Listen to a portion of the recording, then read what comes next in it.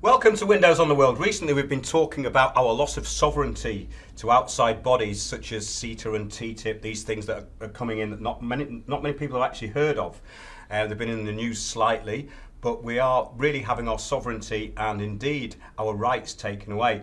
I'm going to be talking today to Robert Barwick, who's the National Media Spokesman and the Executive Member for the Citizens Electoral Council of Australia. Welcome, Robert. Thanks, Mark. We've dropped in today. It's very interesting what we've been talking about so far because we've been covering things like CETA and TTIP and you've brought it into a wider picture. But first, could you just give us a bit of your background because it's very interesting. Well, we're an Australian political party, Citizens Electoral Council, and we were formed 28 years ago by ordinary people who saw the economic destruction of Australia. And the cause was, broadly globalisation, right?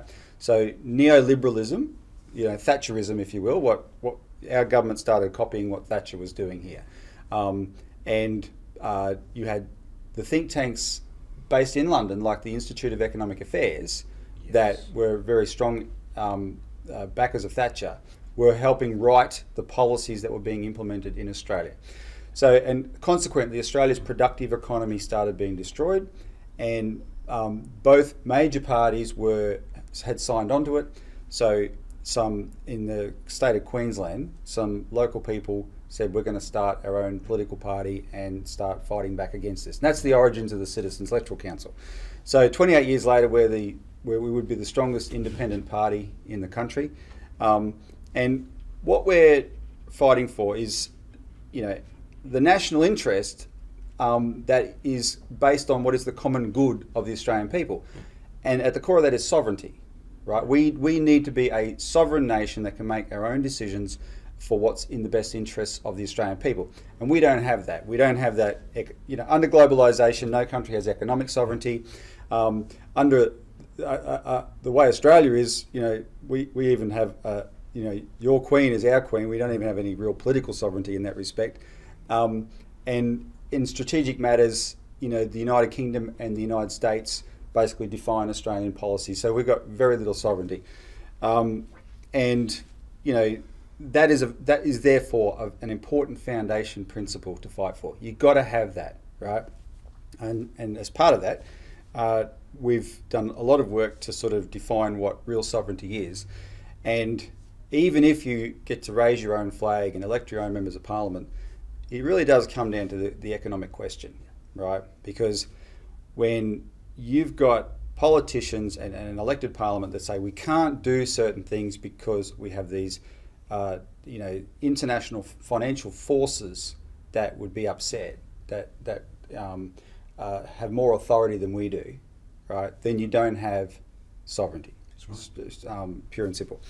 So where we've sort of happily stumbled on each other today is we have our own version of TTIP, which is called the Trans-Pacific Partnership. Yes. So what's happened is the United States, but not really the United States, Wall Street, and in our experience, when you hear Wall Street, you've actually, and it's important for British people to understand, never think of Wall Street as Wall Street. It's always Wall Street and the City of London. They're in tandem, and in fact, Mark, in many respects, Wall Street is the junior to the City of London. There is more, the reason a lot of American banks came here after Thatcher's reforms, especially in 1986 and the Big Bang, is because they were allowed to do here what they weren't even allowed to do in the United States.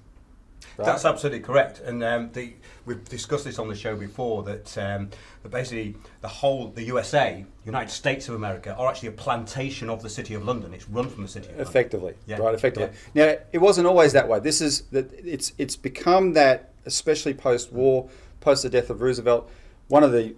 Just as an aside before we get onto the TPP, but one of the reasons we come to the UK is we're campaigning for this policy called Glass-Steagall. And that Glass-Steagall is the names of a couple of politicians in the United States who put their names to a bill in 1933, which is the response to the Great Depression. Yep. And President Roosevelt passed it. And it was probably the single greatest financial reform in history. It said, okay, from now on, investment banks, where the big guys play and gamble, cannot have anything to do with commercial banks that provide a service to the public, right? The two should never meet. And it was strict, like no cross directorships, no contact, no nothing. And that was in place for 66 years. And while that was in place, you didn't have systemic banking crisis. You'd have, you could have something here or there, but nothing ever melted down the system. When they scrapped that, it melted down the system. And we've got to get it back. And the biggest, everyone agrees with it, makes perfect sense, but the biggest opposition to it is London and Wall Street, the banks, and they own the political structures of the UK and the United States, right? And that's really entrenched now. So you're right, it's that colonial plantation idea. So what's happened is the system that they created, that London and Wall Street created, especially in the last 40 years of deregulation, has bankrupted the transatlantic economic sector. It's bankrupted it. We used to, you know what the United Kingdom was like. Australia was similar. Productive economies, right? A lot more manufacturing, where real wealth is, and a lot more agriculture, right? That's all almost disappeared or declined dramatically. While that's declined, if in 1975 the city was 100% of UK GDP, now it's 450% of UK GDP, right? It's just ballooned into this great big parasite sucking up all the wealth out of the United Kingdom. So when you have a parasitical system, it's always going to collapse. So the transatlantic economies have collapsed. That's what blew up in 2008, really. It wasn't just the finances. The finances reflected the underlying bankruptcy. The other part of the world, the eastern countries, they actually haven't done that, right? They have transformed themselves with the kind of things that Western countries used to do. Big investment, real investment into real things, infrastructure especially. China's raised its living standard. So we see a war danger that's coming because the City of London and Wall Street, controlling the US and UK governments, are antagonistic at the rise of China, right? And that antagonism spills over into Russia, because Russia and China and India and Brazil and South Africa formed this bloc called the BRICS, which is rising in strength while the transatlantic economies are collapsing, right? American foreign policy, as defined by Dick Cheney in the 90s, says we, the United States, will base our foreign policy on making sure that we will not allow the rise of a rival military power or economic power. That's the basis of their foreign policy. So there's been, in our part of the world, a lot of American belligerence against China, and as you and I were talking about, all you hear is how bad China is, and now the Queen's told you too, right? She's proven it. China's bad. Well, she told you too as well, apparently, allegedly. That's right. They're rude. So that's all you hear, how bad China is. Well, whatever's happening in the South China Sea, go look at it on a map. It's called the South China Sea because it's right at China. Yeah. America is 10,000 miles away, right? The United Kingdom is way over here. Australia's there, and it's in it. Our economy depends on China. It's in our interest to trade with China. Now, it shouldn't have been so dependent, but that's what we made it. But our government, under American and British sponsorship, is participating in this antagonism that's about to start a war with China. So there's got this military tensions that are rising, and we've become a sort of a military base for the United States as part of those tensions. But then Obama goes and says, well, we're going to have these trade deals. Trans-Pacific Partnership in our part of the world, TTIP here. They put them out at the same time, exactly the same modus operandi. The secrecy you talked about with TTIP, exactly the same, right? Nobody has seen any copies of these documents, any of these negotiations, etc. Yeah, so here, Trans-Pacific Partnership, again, same as TTIP, is supposed to be this great, wonderful trade deal, free trade zone, etc. Of course, I probably don't have to go into too much, but it's a bill of rights for multinational corporations is what it actually is, right? But what proves, though, it's not about trade, it's not about economic cooperation, is the fact that in our part of the world, this Pacific one, China, which is in the Pacific, right, is excluded from it. And it's not just like the Marshall Islands or something, it's China. It's the biggest economy in the world.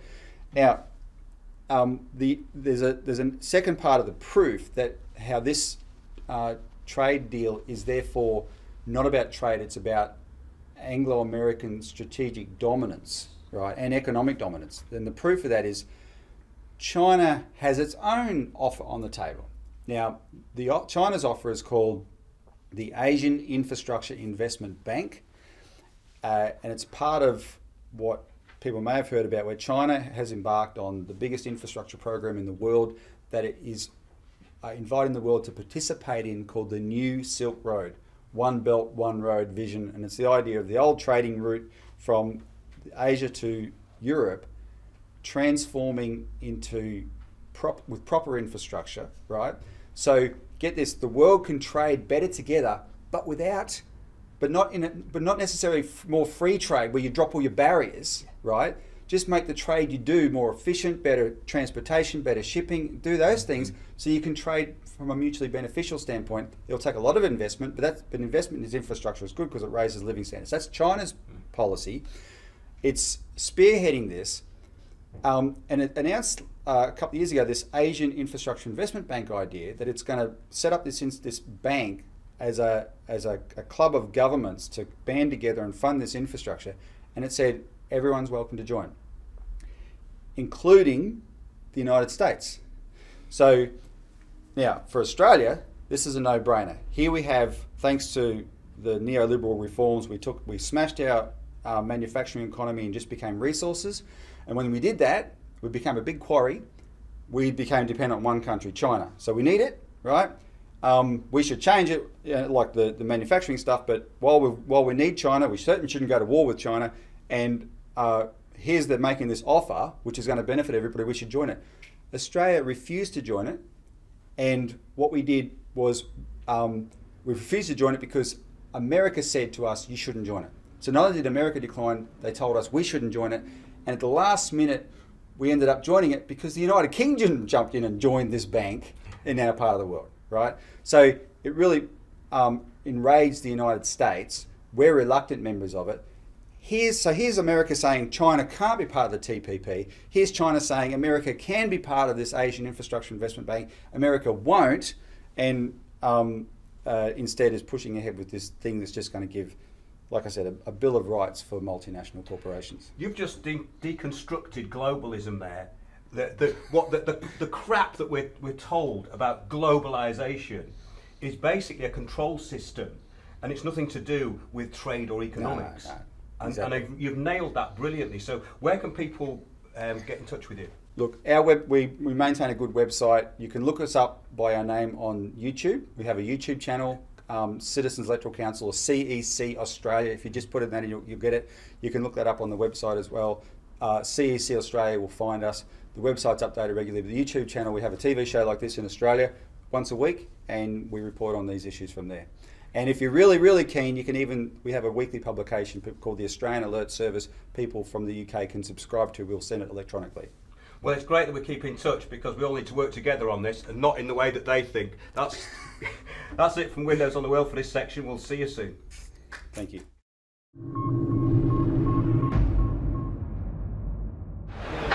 Thanks to Windows on the World. Keep watching those, watching us, watching Windows on the World, and we'll see you soon.